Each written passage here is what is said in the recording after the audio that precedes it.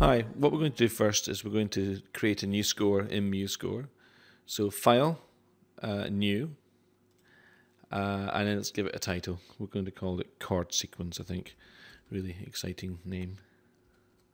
So once you've typed in your chord sequence, we click on, well, it's already defaulted to this, but create new score from scratch.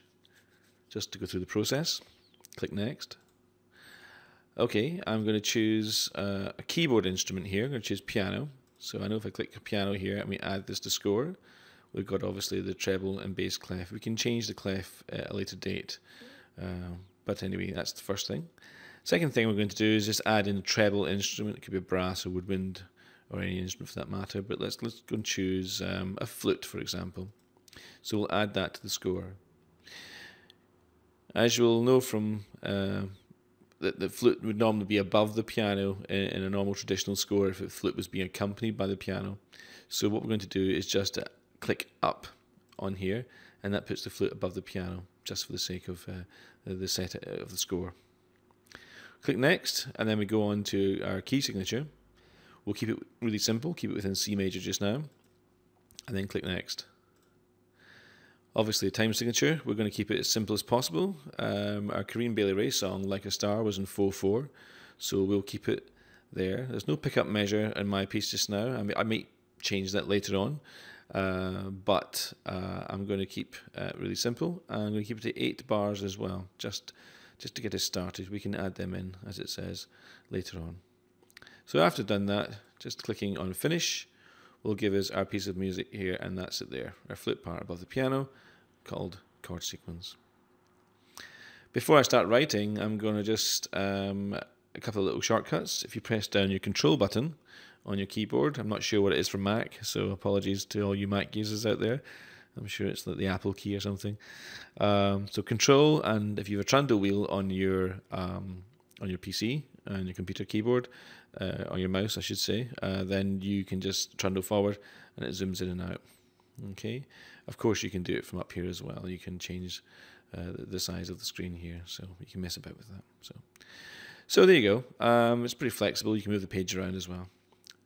So I'm going to start off my first. I'm going to concentrate on the first 4 bars here. So what I'm going to do is I'm going to click on the bar line here and press Enter on my keyboard, and it puts these other 4 bars just down here out the way just now, and I'm really going to just focus on these just now. Okay, when we chose our key signature, there's no flats or sharps, so that really means C major or the relative minor, A minor, but we'll keep it with C major just now. And what I'm going to do is I'm going to put in a simple chord of C major, so a triad based on C, which would be C, E, and G. So to do that, all I have to do is go up to where it says N for note and click, that's the note input mode, N. And then I'm going to click on semibreve here. When I come down here, you'll see that the note appears on the stave. So the right hand of the piano, or the treble stave on the piano, I'm going to click C, and then an E, and a G. And that gives me what we call the home chord, or chord 1 in C major. Pressing Escape, and that really just embeds that in there. So there's my chord, C, E, and G. So as you would do in Sibelius, if that's the program you're used to using, you can copy that into your next bar quite simply by highlighting it and pressing R for repeat. And there you go, it's appeared here. Now, chord progression, well, progression really means it has to move to something else. It's pretty much standard just now. I'm going to try a chord progression. It's a really simple chord progression. It's just 2 separate chords, chord 1 and chord 6. And chord 6, well, it's A minor. So what I'm going to do is a couple of tricky ways that you can do this. You can either just take the whole chord there, and you can take the whole bar and move it down to A, C, E. Now you'll notice that Musescore moves things chromatically, but it also keeps the qualities of the chord. So that was a major chord, C major, and I've moved it down. It's kept it to A major with a C sharp in it. Now we know C sharp doesn't appear normally in C major, So what I'm going to do is highlight the C sharp, and delete that and take it out. So I've got C major there and A minor. A couple of other ways of doing that again, and similarly, if I move it back up again,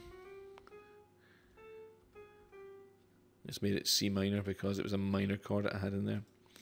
So what I'm going to do is, another way of doing it is taking the top note, and as a relevance for doing this, I'm going to move it down to the A down there, like that. So I've got C major and A minor.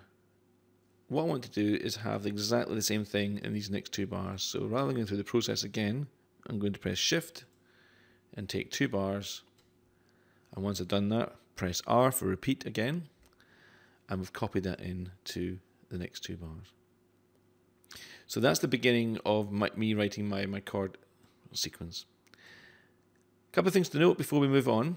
That we have CEG and ACE. Note, as you will, but maybe for your students to notice that C and E are the common denominator there between this chord and this chord. So C and E is in there as well. And C and E, and C and E. So these notes are constants. All it's changing is the G goes down to an A here, and that which makes the different chords. That's going to be relevant in our next video as we start to write some melodies, because I'm going to use these significant notes within the chord to start to build my melody. So just a really kind of neat way of pointing that out to students about when you start to write some melody writing. Remember, in Kareem Bailey Ray's song Like a Star, we had lots of repetition, so we're going to base our repetition in the next video really just on these notes here, C and E. So that's how we're going to start it off, just to get our hands dirty with a little bit of competition. Okay, thanks for watching.